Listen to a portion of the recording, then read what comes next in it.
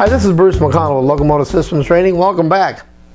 As I've been talking for months and months now, it seems like, I promise you air brakes. Well, guess what, folks? Air brakes. Yay. The early years. This is LSTV-031.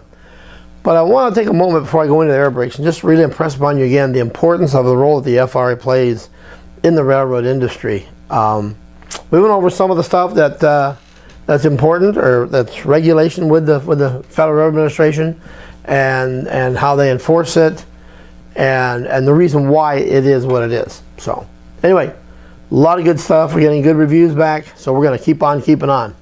All right, so let's talk about air brakes. All right, now I wrote this, but I'm going to read it because it's going to trigger me to make some additional comments. All right, so back in the mid-1800s, the method used to slow or stop a train was very simple. When the engineer operating the train needed to slow or stop the train, he would blow on the whistle. Boop, boop. Okay? And numerous people, depending on the length of the train, known as brakemen, would walk or run on running boards located on the center of the roof of the boxcars, turning handbrake wheels to apply the brakes on each car. Now, this picture is kind of cool because number one, it's a very snowy picture. Okay? So envision you're up on top of that boxcar. Okay, we're going to talk about the dynamic effects of what it means to be on that boxcar here in just a second.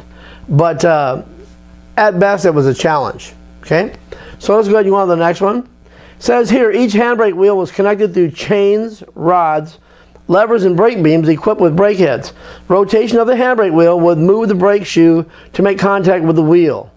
This contact created friction between the brake shoe and the wheel, provided retarding force to slow or stop the train. Now, I'm going to step over here in just a second. You'll notice right here in this boxcar, early vintage, it has a handbrake wheel right here. There's a wheel, actual round wheel that the brakeman would either turn to the right to apply and turn to the left to release.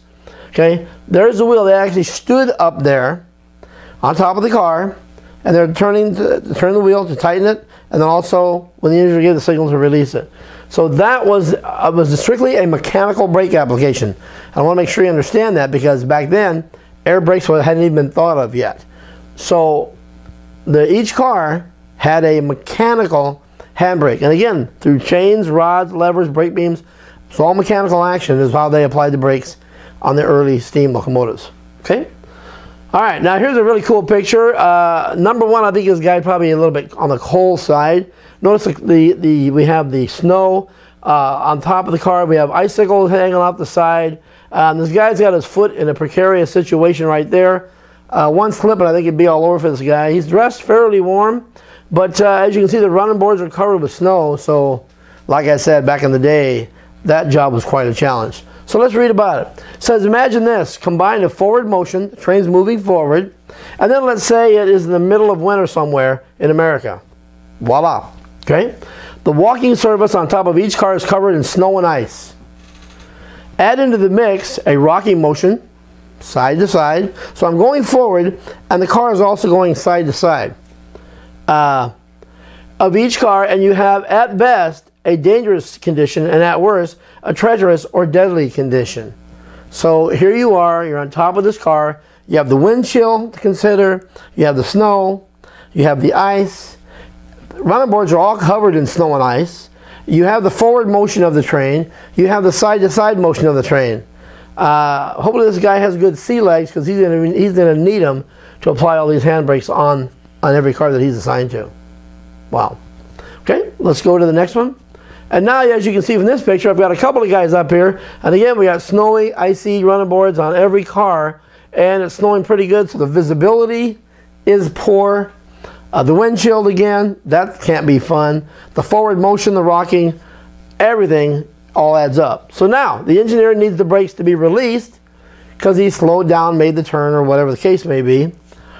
In this wintry storm, he once again gives a different signal or command, an air signal, off the horn, to release the brakes. The brakeman walk or run, hence a running board, to release the brakes that were previously applied. So that's what they got to do to apply them.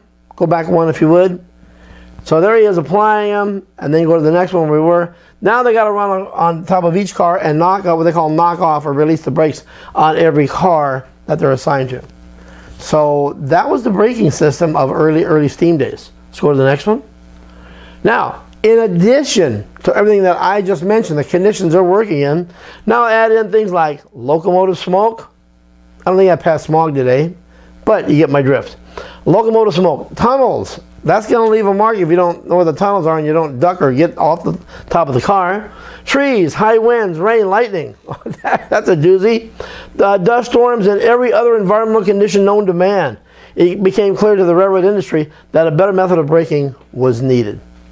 So being a brakeman back in steam days was a really, really, really tough job to have. And it was very important. So here's what the railroad industry did. In the last half of that century, companies began to invent very simple air brake system.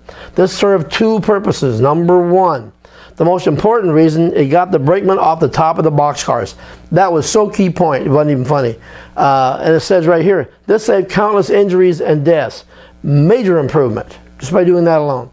Number two, provided better control of the train. However, let's go to the next one. Oh, back it up one. Before I go to however, nope, right there, perfect. You'll notice we have a drawing here. Straight air brake, automatic air brakes, electric brakes, and others. Okay, this was an early version of this, what they call the straight air system. And in the straight air brake system of steam locomotives, they had three components. Number one, they had a main reservoir or a great big air tank that came off of the steam-driven air compressor. So you have a big air tank. Then you have this valve, this control valve, and it was either open or it was closed. Nothing, very simple, open, close, okay? Then the third thing was that that pipe went down to a brake cylinder or brake cylinders, and that applied to release the brakes. Now, it says here, however, so let's take a look at that. All right, so early air brake systems had numerous problems. Number one, the air brake system limited early steam trains to only about 6 pieces of rolling stock. Three of the 6 pieces of the rolling stock were the locomotive, the tender, and the caboose. They only left you three rolling stock of boxcars, flat cars, whatever, as revenue source. In other words, the locomotive, the tender, and the caboose, you're not going to put lumber or oil or cars or anything else on that equipment. That's a non-revenue vehicle. But boxcars, flat cars, tank cars, those are what we air quote revenue vehicles. Those are the guys you're going to make your money with. Now, I got this little picture just kind of show you a little bit. I'm missing a caboose. I'll tell you that right now, just that way you don't have to beat me to it. But this is your atypical train back in the day. You had a locomotive, tender, 1, 2, 3 cars, and at the end you had a caboose. That was your normal train in the early steam days. Okay? So these are the problems. The number two, the braking applications were non-uniform. In other words, they did not have a standard brake application. Some were high and some were low. Okay? So let me talk about that for a minute. You got this great big tank, or this tank on the locomotive that's being pressurized by the steam-driven air compressor. So the air comes in, flows to the tank, comes out of the tank, goes up to the valve. Valve opens, air goes from the tank, from the valve, down to the brake cylinders and the brake supply. Okay? Now, the fact that it was non-standard was a problem because if the air in that tank or main reservoir was at a high pressure, we had a good braking application. If it had about a medium pressure in there, you had about a medium brake application. If you had low pressure in that tank, you had either low or no application pressure. So it was non-uniform. Okay? And depending on where that engineer moved that handle determined how much brake he had.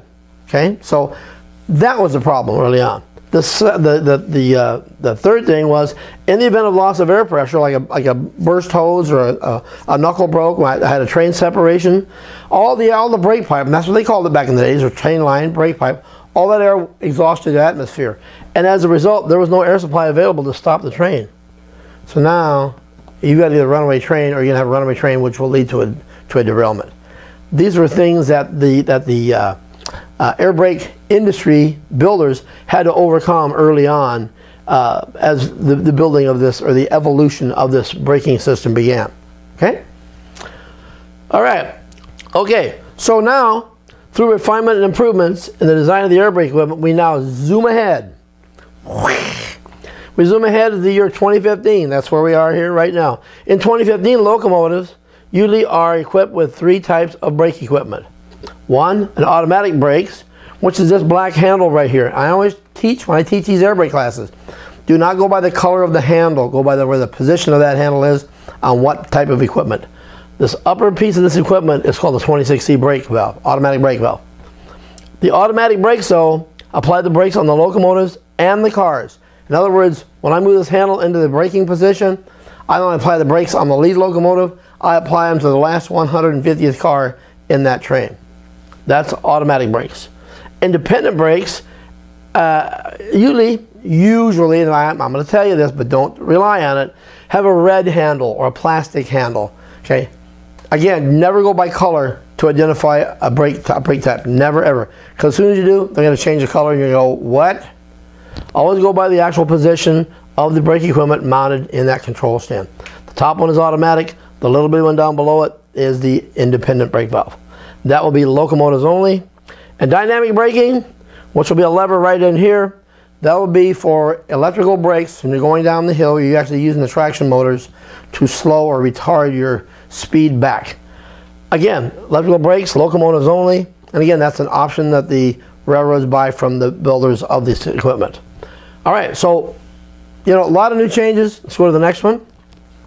Okay, so let's refine this previous statement. There are two types of air brake systems. There are pneumatic air brakes, which is what we have as picture here.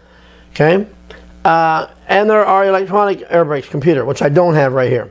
Each locomotive will have one type or, each locomotive will have one type of braking system. It will be either pneumatic or electronic, not both. So it's either going to be pneumatic like this, or it'll be electronic modules in lieu of this, or in place of this. Okay. New model locomotives are usually ordered in two different configurations: electronic air brakes equipped with dynamic braking, or pneumatic air brakes equipped with dynamic braking. Those are usually your choices. There's different manufacturers of electronic air brakes, and all the difference between the two of them is one's controlled by a computer, the electronic air brakes, and the pneumatic brakes are controlled by handle movement, by a mechanical action. So this is where we're going to stop right now, because number one, this is the end, obviously. But what I want to do is explain to you, we're going to start talking about some components here a little bit. So all this makes a little bit more sense. Okay? Again, go to our website, check it all out. That's LST-CA.com. Once again, that's LST-CA.com. Thanks for checking in. Hope you learned some cool stuff, and we'll see you next week. Thank you. Bye.